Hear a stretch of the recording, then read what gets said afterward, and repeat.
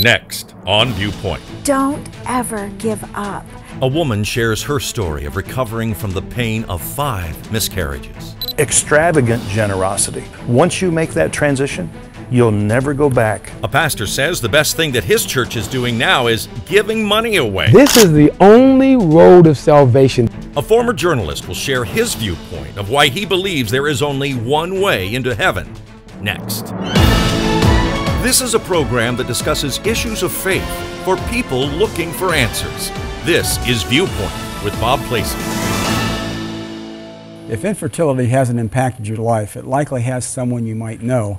1 out of 8 couples have wrestled with the pain of starting a family, and on top of the emotional pain, seeking solutions can be very financially devastating. And Carol McLeod's with us today because she's walked that journey. She's had 5 miscarriages before she was blessed with her 5 children. She writes about her experiences in books and in her blog, and Carol joins us today on Viewpoint. Glad to have you with us. Thanks, Bob. I'm glad to be here. You got all that smile and all that joy. I do. It was probably the same smile you had the day you got married.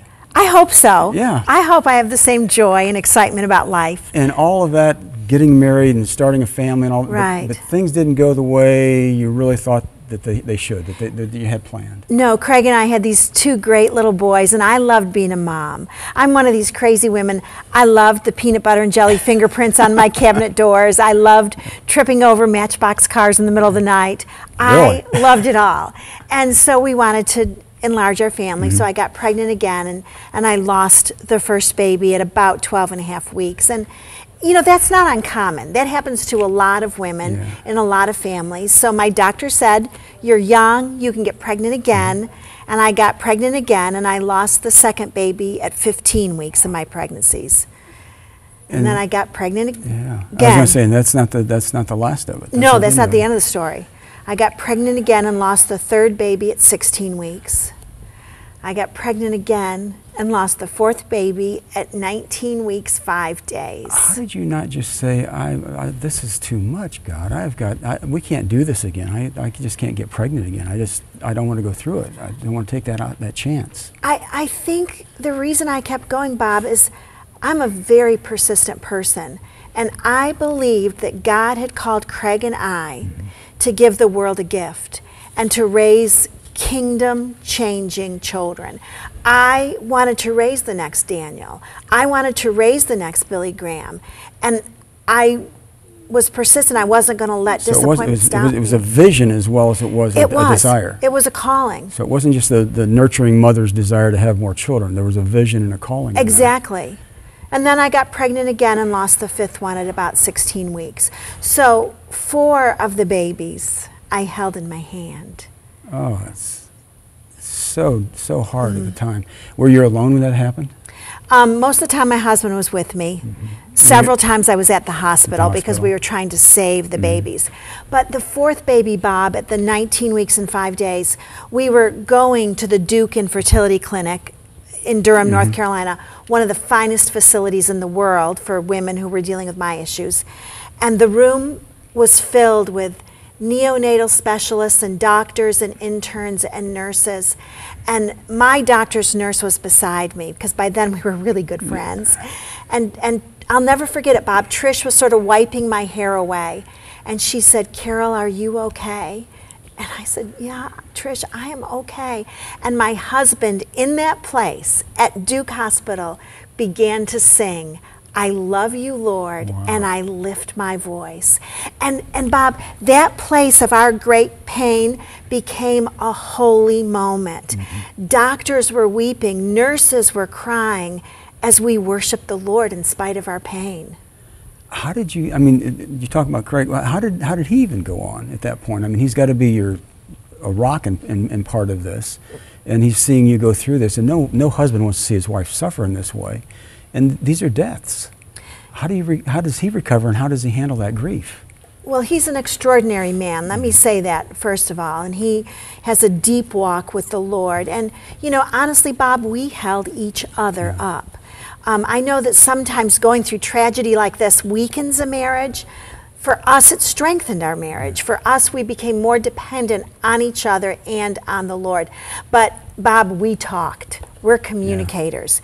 And we talked and cried and worshiped our way through that pain. So my advice would be keep talking, keep worshiping. Now, how about people in that periphery, the people around you who are seeing the suffering and saying, Carol, really now? I mean, you got the well-meaning friends, not necessarily Lot's friends, but you got the well-meaning or Job's friends, I mean, but you got the well-meaning friends who don't have that same vision, that same drive, and they're trying to do what they think is right for you.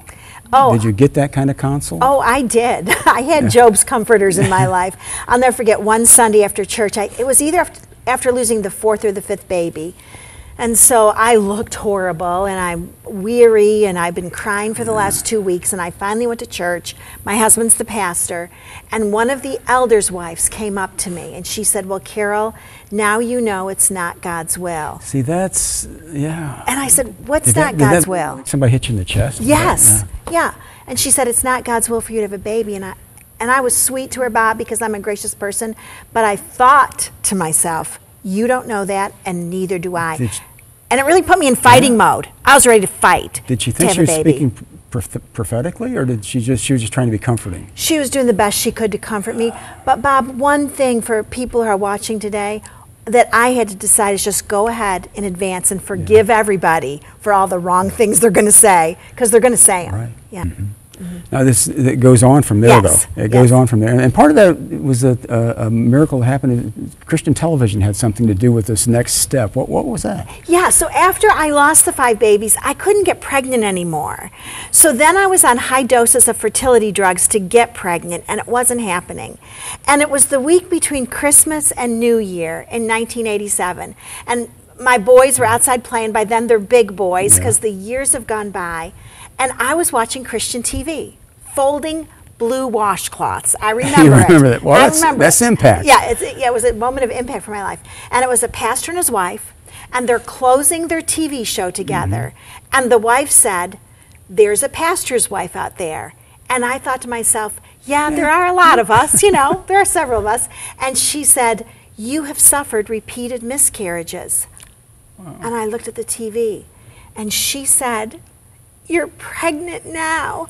And I said, I am? And she said, walk in faith, not in fear, because this one's going to stick. And when she said that, you just knew and believed that she was speaking right to your heart. I did. Yeah. I did. I was weeping and thanking the Lord. And 8.5 months later, I gave birth. And you had no idea. To a full-term baby boy. Oh, praise God. Yeah. That is an amazing thing. Yeah. And that's not the end of it. No, it's not the end of it. I mean, that's a great miracle, but it was a great miracle.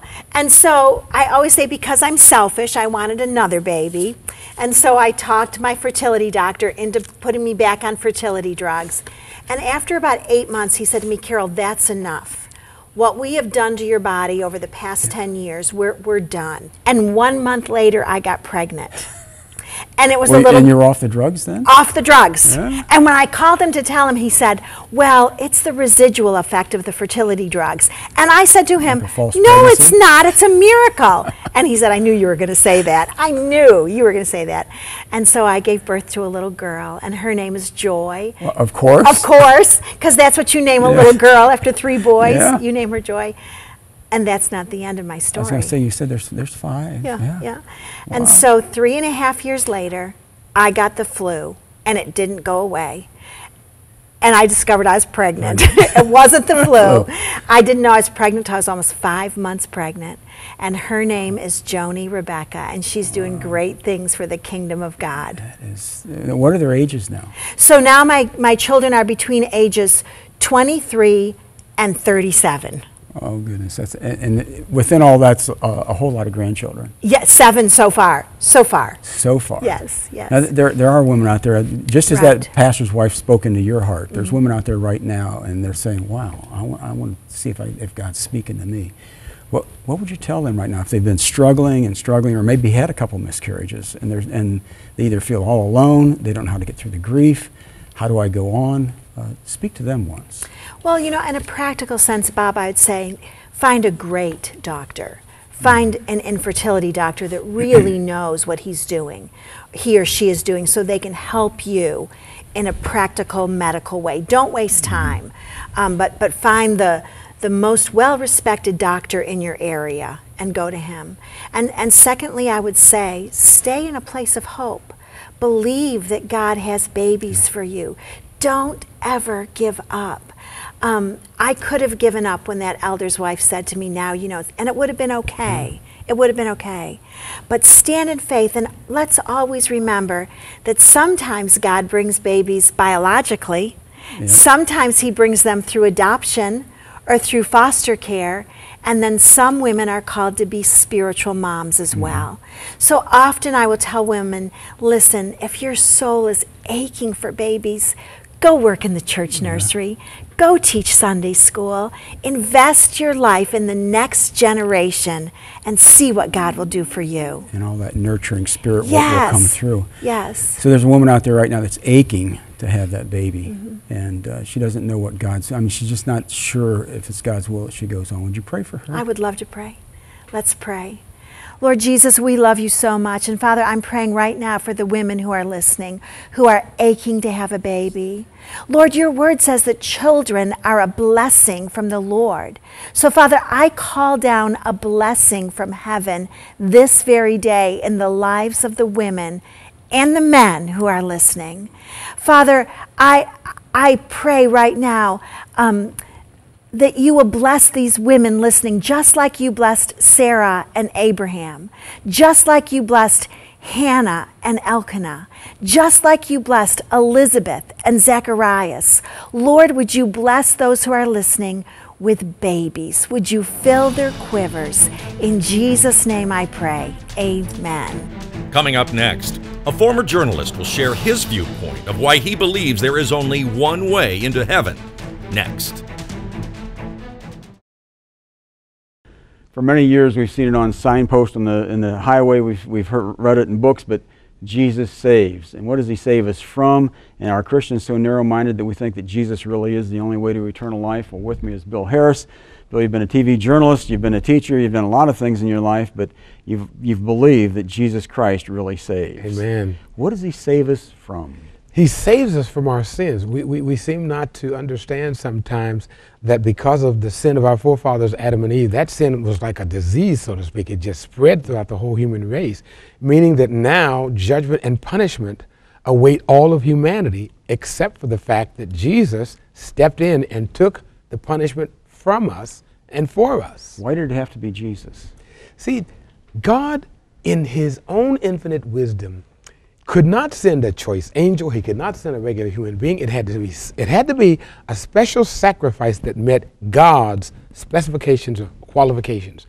And the only one who qualified was his own son. So he pulled his own son out of his bosom and sent him down. And he died first. Now, here's the point. While he was on that cross, Bob, remember this, that when God looked down on him, he no longer saw his son. What he saw was the flesh of the prostitute, the flesh of the drug addict, the flesh of the alcoholic, the flesh of the schizophrenic, the flesh of the mentally retarded, the flesh of the wife beater. He saw your flesh, he saw my flesh. All the sickness, all the disease, all the sin is hanging on Jesus, because all of that was imputed to him, and because God is offended by sin, God turned his back on his own son. I mean, God the Father and God the Holy Spirit stepped back and left Jesus to die alone. That's why Jesus said, my God, why hast thou forsaken me? The desertion was real because God is offended by sin. So he became the living sacrifice there on that cross. But it didn't end there. Upon his death, he went down into the grave and he suffered the full assault of hell. All that you and I would go through in hell, he went through it. For those 3 days. That's one thing we very seldom talk about is we kind of end it with the cross and then begin it again with resurrection. But there was 3 days in He not only died for you, he went to hell for you. Nobody under the sound of my voice has to go to hell. If you go to hell, it's because you choose to. You don't have to, because Jesus is the only one who qualified himself by the way he died, qualified himself to be the only way. But there's that good person living out there. They have been good all their life. They've never, they know, offended anybody, and if they did, they asked, but they've never imputed, they've never received Jesus Christ as Lord and Savior. Now, is God going to send them to hell, or has he just provided this very narrow road that they can, are they on their way there? Yeah, that's an excellent question. We get asked this all the time. Even though that person is, quote unquote, a good person, as we're calling it, let's understand that person has the nature of sin. As I mentioned earlier, because of the sin of Adam and Eve, that sinful nature and death coming with it leads to the condemnation of that person. If they knowingly reject Jesus Christ and do not want the message that is telling them that even though you are a good person, you're still not good enough without Christ. Because of all that Christ went through for you, God will never negate what Christ went through to allow people to get to him. This is why Jesus said, I am the way, the truth, and the life. No man cometh to the Father but by me. Jesus is the gatekeeper. So there's not a lot of roads out there. I mean, if we're There a aren't very a lot good of person roads, and right. I worship the trees and I love the earth, I mean, it's Yeah, there's not a lot of roads. And the reason God made it so narrow is not that God is narrow-minded per se in the negative sense that we think about. It is the fact that God doesn't want you to miss it. This is the only road of salvation. This is the only plan of salvation. Remember, God is a planner. He has a plan for your life, but he also has a plan of salvation. And this is the only plan that God set up. He did not set up multiple plans in multiple ways. He wants everybody to come through his son. And even in the final analysis, when we get to the end of this world, all things are going to be under Jesus Christ because he qualified himself by becoming human. He was God the Son in heaven. He took off his royal robe, Bob, and put on a robe of flesh and went through the school of humanity for 33 years so that he could be touched with the feelings of your infirmities. Nobody else qualifies for that. Buddha doesn't qualify. Confucius doesn't qualify. Nobody else qualifies because they have not, and he died. And not only that, Jesus is the only God who predicted his own death and resurrection and pulled it off. No other God has ever done just that. like he said. Yes, happened just like he said. The Bible is also a history book, right? So we know Jesus is in there, and he's a person, and he was crucified. So I just believe, I believe that Jesus is there. Do I believe in him like I believe in this table? I mean, I see them both. Yeah. But how do I really believe? What is the difference between this table's not going to save me? That's right. So what's the difference in those two beliefs? Well, the key word is belief, because we are asked to believe a God that we cannot see. Because God is a God of faith, and all that he does is based on faith. I mean, think about this world. When he brought this world into existence, it was by faith. He simply spoke it. And the world came into being. God is a God of faith. And when he was dealing with the disciples, remember Thomas was not there when Jesus came back after the resurrection? Jesus made a special trip to come back for Thomas could see him. Yeah, so he could see him, say, to touch the nail prints in my hand and the wound in my side and the like. But he said, blessed are those who have not seen and still believe, because God operates on faith, and he wants us to be the same way. When you sit down in this chair, you don't sit to look and say, well, is this chair going to hold me up? You just sit in it by faith. You just, hey, it's going to hold me up. God wants simplistic faith to be operated on our part. That may sound like very far-fetched, but God is a God of faith. We are to love him even though we haven't seen him. Okay, and there's somebody out there right now that's saying that sounds pretty far-fetched to me. They know about Jesus. They've heard about him along with Confucius and everybody else. And they're saying, okay, I'm hearing what you're saying, Bill. How do I make this belief real in my life? How do I make that faith come alive in my life? Would you speak to them and show them what they need to do? I would say that for anybody that is out there, no matter what your situation, no matter what your background, no matter what color you are, what side of the tracks you were born on, it doesn't matter. All you need to do is acknowledge that Jesus Christ is Lord and Savior, and that he died for you, and that you want to accept him now as your Lord and Savior. And if you just repeat this simple prayer, we call it the sinner's prayer in Christianity. You say, Lord, I am a sinner. Please forgive me for my sins. I acknowledge that you died and rose again for me. And now I accept you as my Lord and Savior. and I will live for you from this time forward. Amen. And you just became a born-again Christian. It's just that simple. When you confess and you really mean it in your heart, that's all it takes, Bob. That's all it takes. And they move on with their life from there, or Yeah, they. I would suggest, I recommend, as I used to do on my program all the time, that you get into a good Bible-believing church so that you can be taught, so that you can learn how to grow in this new Christian walk that you've just taken on. Coming up next. Extravagant generosity, beyond what is absolutely necessary. Once you make that transition, you'll never go back. Next. Mark Bayless has been a pastor for many years, and he believes that his church is going through a transformation and can all be summed up in 2 words: be generous. Yeah. Pastor, glad to have you here. Thank you, Bob. Hasn't the church always been generous? I think it wants to be generous, and in many ways it is. You've been, as a pastor, I got to build brick and mortar, and I've got to do these things. Yeah. Has that changed inside the church? It's changed at our church in a big way, and you used the word transformational, and it has. And I'm not sure I could point to a time exactly, but we had a young man in our church who was at Fort Wayne, not Fort Wayne Bible College, but he was at Taylor University studying for the ministry. And his background was that his teeth were so bad that he would end up in the emergency room with infections, and so his family told me that they needed about $1,500 to do the work that was needed. And so I went to our board and I said, let's help him and let's pay that.